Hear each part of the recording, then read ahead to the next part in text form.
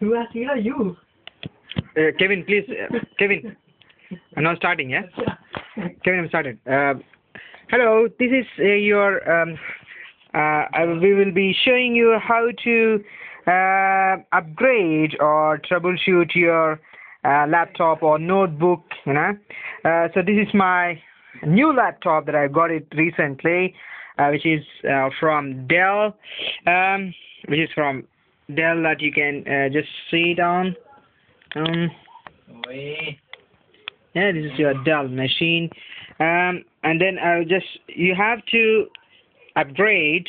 There'll be, if you want to upgrade the memory or hard drive or RAM or HDD. And how do you do that? First of all, you need to unscrew a few of the screws that are there. If you unscrew, if you want to just, if I turn it back upside down, and then I will show you how to upgrade it. If you just, there is a case here that I just removed. This case, just one screw on this, one screw that is available. Let's remove the screw, and then the case will be removed. Once this case is removed, there is a memory module that you can install. So normally this memory module, that is RAM, that is called sodium, or if it is thin, then it's called micro DIMM, or this is called sodium, yeah. And this is the one which is there. It's called sodium memory module. If you want to just fix it up, as you need to go for 45 angle, and then press it inside, and then fix it. That's your memory module. That's one slot. You have one more slot that you can put for one more memory module, yeah. And then if you want to increase the hard disk, or you want to increase the permanent memory module, normally you'll have a slot here, which I've just unscrewed it. This is normally a memory module that is available. Just if you want to just fix it up, it goes in this way, and then it's fixed inside. I'm sorry, it goes in this way. You don't have ice cream.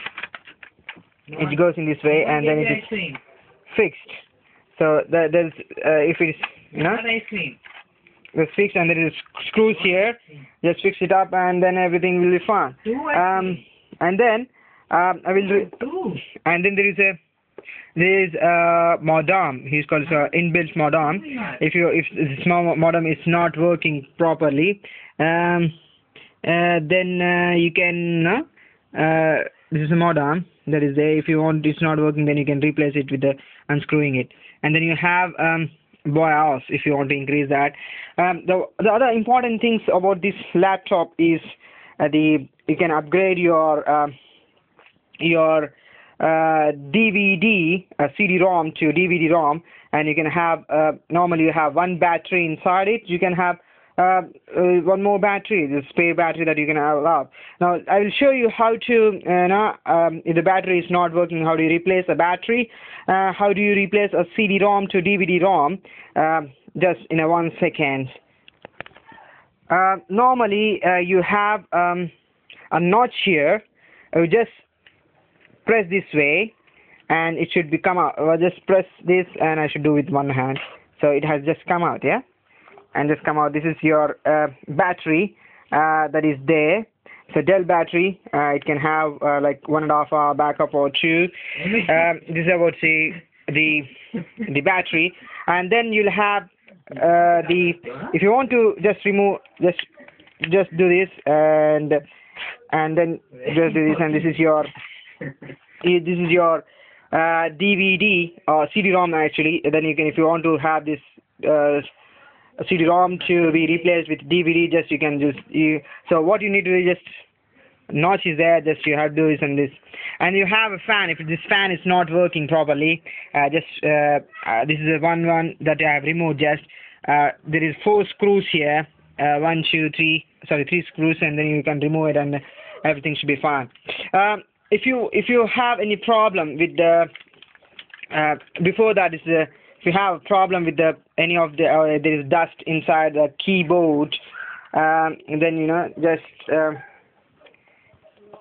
just 1 minute. Now this is your